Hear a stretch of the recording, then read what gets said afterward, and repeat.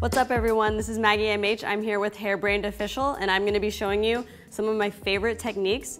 One of them is gonna be a disheveled curled look that I like to do. Before I start curling, I'm actually gonna prep her hair with the soft texture. And the reason why is because it's gonna give me a really nice velvety shine. It's gonna help the flat iron glide through her hair a lot easier.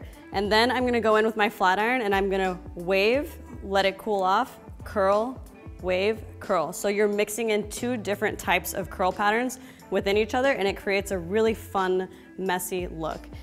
When you're trying to execute a look like this, it's really important that when you're using the flat iron, you let each section kind of have a little bit of time to cool so it will prevent the hair from stretching and losing its bend. Because when the hair is hot, it's still shaping. So you wanna let it cool down before you go in and do your next move. Also, when you're using the flat iron, you wanna make sure that you're not using too much tension because when you're curling, this could cause pulling on the hair, so just let it glide right through. And we're basically just gonna repeat the exact same thing. However, we're gonna section out the front because we're gonna treat that differently than this pattern.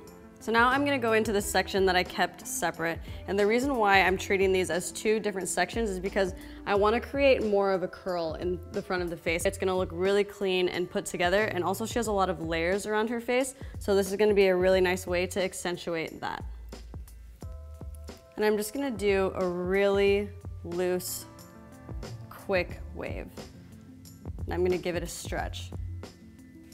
And now that I'm getting up towards the bangs, I'm gonna go in, I'm gonna keep the heat at the base of the hair for longer and then pull through the ends quickly. And what this is gonna do is it's gonna create a tighter curl up at the top so that she gets that nice lift in her bangs and then the ends are gonna be nice and loose. Comb this bang section out and clip it in to set. What this is gonna do is it's gonna create that super on-trend pinched look in the front with a lot of volume at the base but loose on the ends. Okay, now that I let this cool for about 5 to 10 minutes, I'm gonna remove my little clips and now I'm gonna go in with my OSIS Texture Craft, saturate the underneath and then the top layer. You'd never want to brush or comb through a look like this because you want it to be really piecey. So I'm actually just going to go in with my hands and give it a good shake. Now I'm going to go in with my Tame Wild. I'm just going to use a dime size amount. I'm going to rub it around so it's all over my hand so I can get a good distribution of it. And it has a really good hold, but it's not really heavy. So it's gonna create some pieciness for me without it being sticky. And it's also gonna add a little bit of shine. Now I'm gonna go in with my final product, which is my Thrill, one of my favorite products. A really small amount here. Rub it onto the tips of my fingers.